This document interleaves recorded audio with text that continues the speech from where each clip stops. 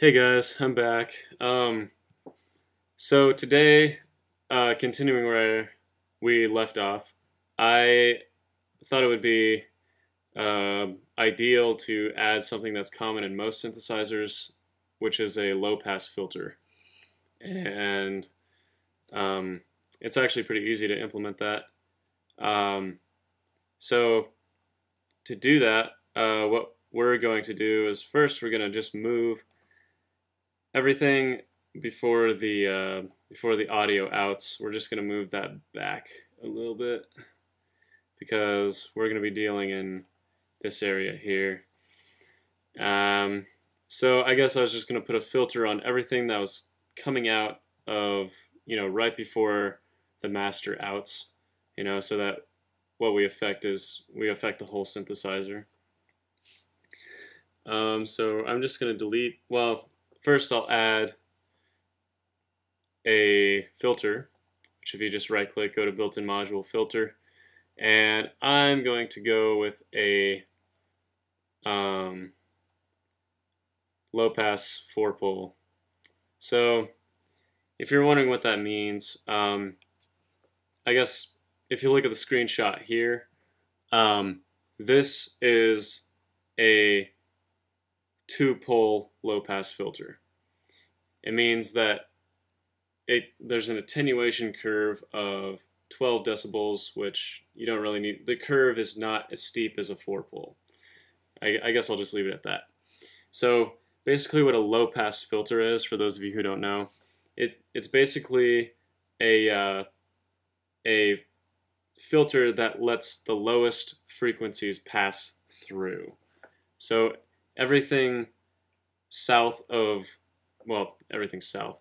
Everything to the left is what's let through, and everything above that is cut off. And then if you look here, a low-pass 4-pole filter is basically this, the same principle, but with a steeper curve. The cutoff is more sharp and noticeable. So for our purposes, I think a 2-pole sounds nicer, so I'm just going to use that. So in order to get that to work, we're just going to delete the connections here and here, and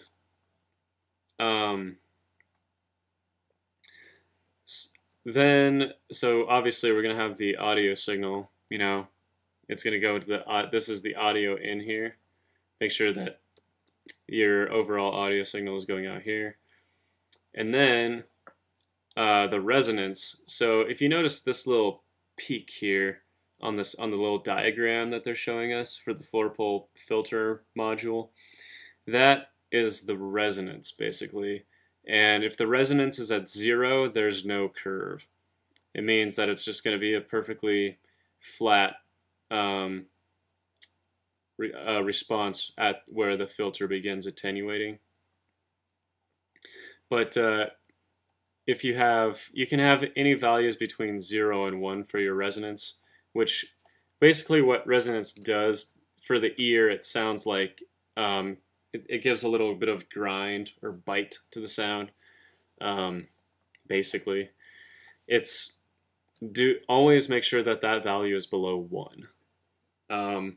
So actually, yeah, what we're gonna do next here is we're just gonna add.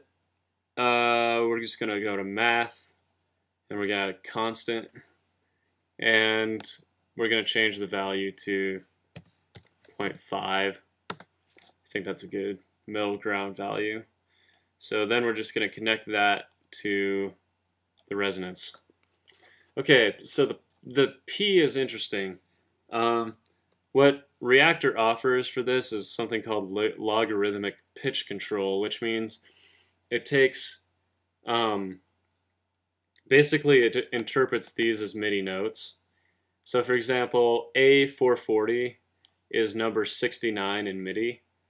And so what's actually happening is the note pitch is sending the value of 69 to this output if I was just to go from the note pitch to the P input on over here.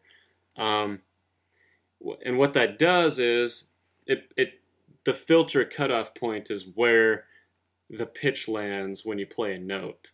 So I guess it basically means that the filter will sound consistent for all the notes. So I guess to give you an idea of what that sound like, let's connect the low pass 2-pole filter over here and here, and then I'll just play a note. You can barely hear that.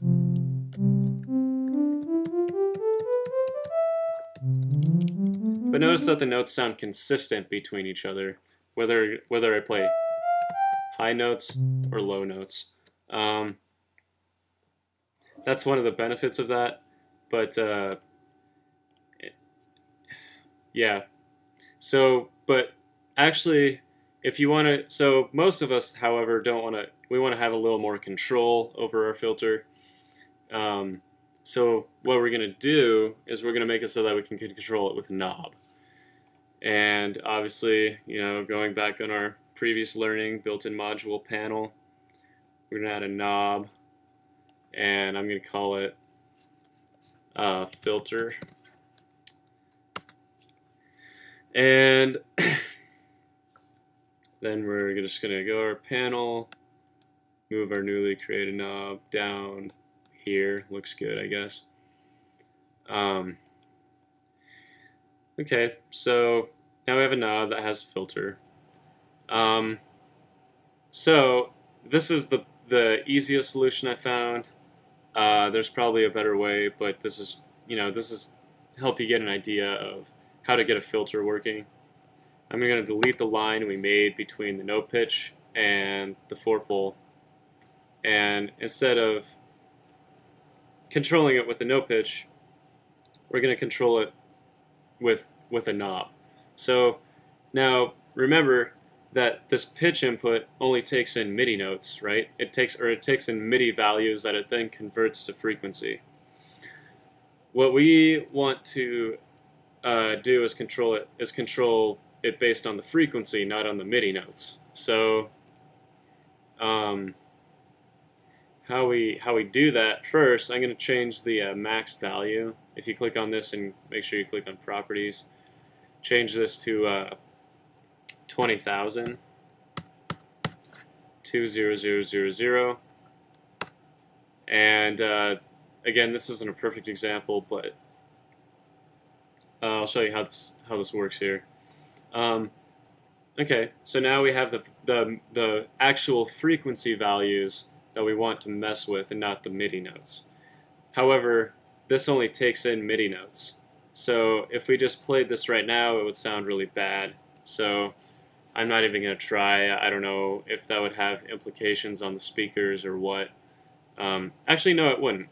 We can try this. So right now, it would be sending... let's see, what would it be sending? In order for the value to have its effect, if you go up here to the filter, and this might not be the best example right now, but see, notice that when I make changes, it doesn't even recognize them unless it's at 0, in which it cuts all the audio off. See, it's not even interpreting these higher values because it's reading MIDI notes that only go up to 127, and the resolution of this knob is so low that it only goes as low as 0, and the next step is 157, which is way off. So how do we fix this? Well, we go to built-in module, we go to math again. Aren't we loving this math? We're using lots of math here. It makes you feel really smart, right? So in math, you have this thing where it says log and exponent, and it looks really scary, but this is how you convert the... this is how we get what we need to get done. You want to make sure you hit the log F, right? So basically what that does is, now it looks a little less scary because on this side you have frequency. Well, if we go over to info here, it says logarithm for converting linear frequency values in hertz to logarithmic pitch values in semitones. So basically what we're going to do is we're going to take the frequency that is output from the knob, from the filter controlling knob, and convert it into the pitch algorithms or the MIDI notes that the filter is expecting. So we're just going to delete this path, and we're going to go from filter to F and then P to P. So now the filter will should actually do what we were hoping it would do in the first place. So yeah, notice when I play a note now, it sounds really low. But as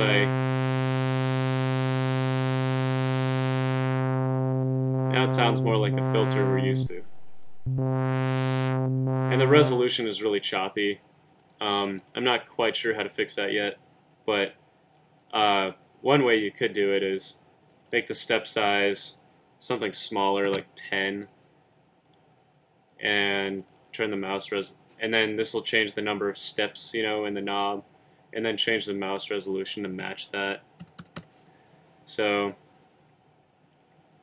now when you move it, your mouse won't have as much of an effect on the knob as you move it up and down, but at least it'll be a smoother filter for you to mess with. So